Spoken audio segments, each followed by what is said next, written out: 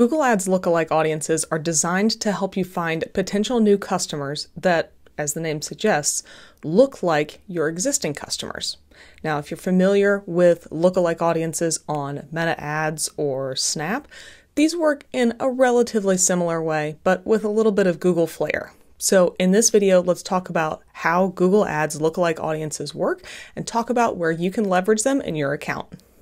Unlike some other audience types that we've covered on this channel, the easiest way for us to go through all of the considerations about lookalike audiences in Google Ads is actually to create a new campaign to start. I'm in our Paid Media Pros placeholder account, so we shouldn't have to really blur anything out this time, so that's great. To create a new campaign, let's go over to the blue plus button, click New Campaign. I'm going to go ahead and create a campaign without a guidance, and then the first limitation that comes with lookalike audiences in Google Ads is going to be the campaign type that you can use. Although there are 8 lined up here, only one of them is eligible for lookalike audiences, and it's the one that I'm on right now. Demand generation is the only campaign type that you can use lookalike audiences with in Google Ads. They are not eligible for Performance Max, display, search, any of that stuff. So if you want to leverage lookalikes, you're going to have to use a demand gen campaign. We'll skip through the rest of the setup around conversion goals, all that good stuff. And even for now, I'm not going to go through all of the different campaign goals, conversion targeting. If you're interested in that type of rundown for demand gen, you can check out the video at the top of the screen right now.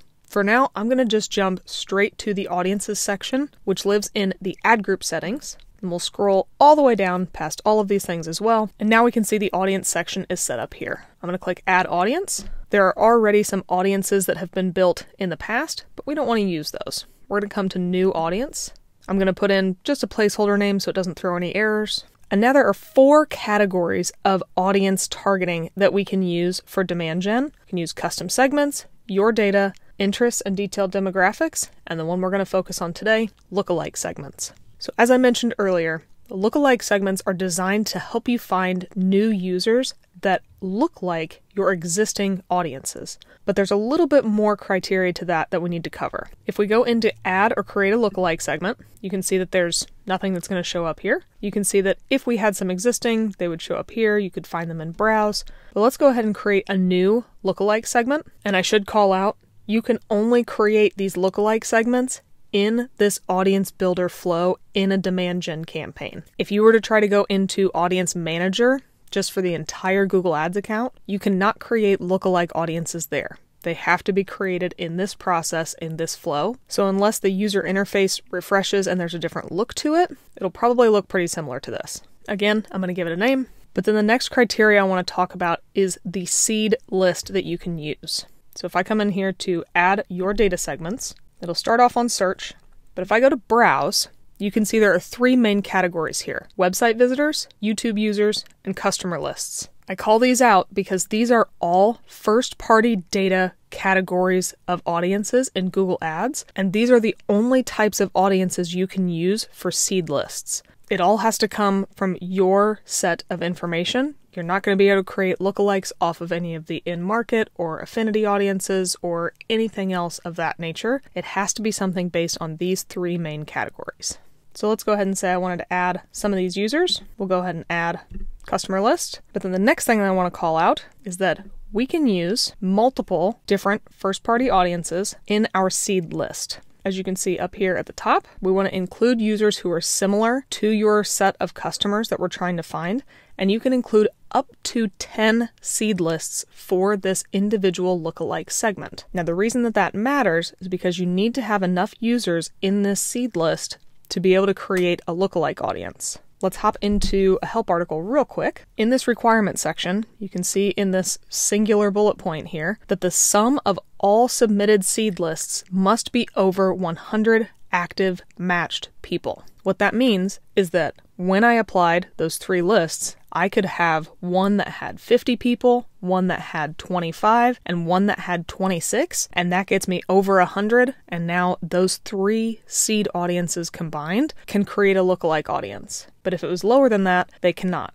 So just think that even if your individual seed lists are not over 100 active people, you can combine those with additional audiences to hit that minimum. Now, just while we're here, a couple other things. Your lookalike segment will be automatically refreshed every 1 to 2 days based on your available customer data. So in the example that I used, I had an audience that was based on a customer list, one from a YouTube list, and one from website visitors. That customer list, unless I have it automatically refreshing, is pretty static, so it's going to be the same. But the YouTube and website audiences are going to be based on user behavior, and if all of a sudden all of my YouTube users and all of my website users go away, I'm not going to have the right amount of people, and my seed list after those 1 to 2 days is going to be too low. My lookalike audience won't be created. It says down here it could take up to 3 days for your lookalike segment to reflect that failed seed list requirement and stop targeting users, but there will be a status marker next to your lookalike segments if you need to check it at any point. When choosing these seed lists, it's always important to choose users who have high value for your company. If you're trying to find more people who are like your customers or the all converters, that's probably a pretty good segment, depending on what those different levels are. In this example, anybody who viewed any video in the last year and a half, probably not a great audience to try and target for lookalikes, depending on what your campaign goals are. Remember, this is demand gen, so if you're just trying to find more people to fill the top of the funnel, maybe this audience is a good option. But if you're really trying to make sure that you're bringing in a little bit warmer lead and trying to find a very specific set of users, you're probably going to want to have something more that's either a customer list or even a list of qualified leads. And if you're an e-commerce company, you might be looking for people who have purchased or even people who have a higher lifetime value, either through a bigger amount that they purchased that one time or regular returning customers, whichever makes sense for you. Outside of the seed list, there's a couple other things that you need to set up for lookalike segments in Google Ads. The next option is going to be locations. So if you remember similar audiences from Google Ads in the past, those did not require anything from you. They basically were automatically created when your audience had a good model and it could target anywhere in the world.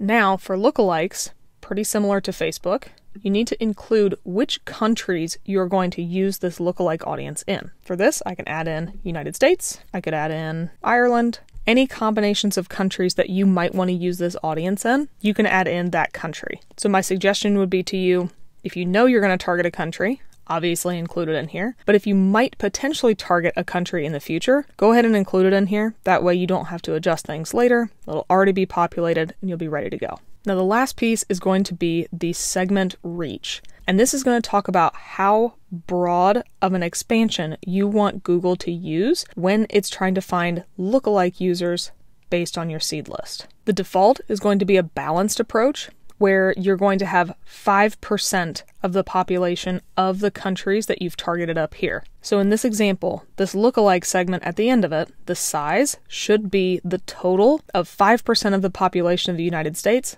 plus 5% of the population of Ireland. So for just some rough estimates, let's assume, which I think, the population of the United States is about 330 million people. That means at a 5% mark, we're going to target about 16.5 million people with this balanced approach. You can go as high as 10% of the population or as low as 2.5% of the population. I'm probably always going to suggest that you start off with a more narrow reach, and if you see good performance, then expand into balanced or broad targeting. But again, it depends on your campaign goals and what you're trying to do. Filling the top of the funnel, maybe broad is a great way to go about it. But if you're trying to have warmer leads or you have a really specific product type that isn't really a good fit for a mass audience, maybe narrow is going to be the right option. Once you're finished with this, all you need to do is click save. And now that lookalike example audience will populate over the next few days, like the help article said, and that's going to be who you target in this demand gen ad group. You can still combine lookalike segments with interests and detailed demographics, as well as any other first-party data source or custom segment that you have. And you can also still apply any of the exclusions and narrow by the demographics that you need to have applied to your campaigns. And then let's say, for example, I'm done setting up this ad group. I'm only going to target the lookalike audience. I can click save, finish setting up the rest of my campaign, hit launch, and be good to go. Now, as I mentioned, this is our placeholder account, so I don't have any performance data to show you, but there are a few places that you'll be able to find the performance of that lookalike audience, depending on how you have things set up. So just for fun, we're going to hop into this client account, which then, of course, means things have to be blurred out, but we do have some demand gen running here, just not lookalikes. The first place we'll be able to find this performance is going to Audiences in the Audiences Keywords and Content tab. Here we can just open up the Audience Segment table. And in this table down below, we would then be able to see the performance of our individual lookalike audiences in this chart. As I mentioned, we don't have any in here, but this is where they would show up. Now, a second place, if I head into campaigns and I just click into any of our demand gen campaigns, if you retain the type of targeting that I had in my example, where I only applied a lookalike audience to that ad group, as long as you gave it a name that was pretty clear, you could report on just lookalike audiences by using just the ad group line item. If that's the only targeting you have in there, you'll pretty much be able to see how that lookalike segment is performing just at the ad group level, because that's the only thing driving the performance. Now, your campaign structure might not always lend itself to that, but if it can, this is a very easy way to see the performance that we've got. But then the other option is when you're in your individual campaign, or quite frankly, at the account level, you can come over here to Reports, head to Performance Summary, and then click on Audiences. And then this report will give you much of the same insights we got on the Audiences tab. It's just in a little different format, and you can add a lot of other columns here to make this report even more useful. So there's a lot of ways you'll be able to understand how your lookalike audience is performing compared to all of your other targeting types. And then you could also compare how different lookalike audiences are performing compared to each other to understand which seed list or combination of seed lists is performing best. Overall, lookalike audiences are pretty straightforward. There's just a real limitation on where we can use them in Google Ads. So if you want to use lookalike audiences, just be prepared to run a demand gen campaign. If you have any additional questions about lookalike audiences in Google Ads or anything else about demand gen or any of the other campaign types in Google Ads, let us know in the comments below. Thanks for watching our video. We really appreciate it. If you liked it, give us a thumbs up below. If you really liked it, maybe think about subscribing to the Paid Media Pros YouTube channel and you'll get alerted every time a new video drops. If you really liked it, you can help support the channel by checking out some of the t-shirts that we're wearing on our merch shelf, as well as looking at the Super Thanks button.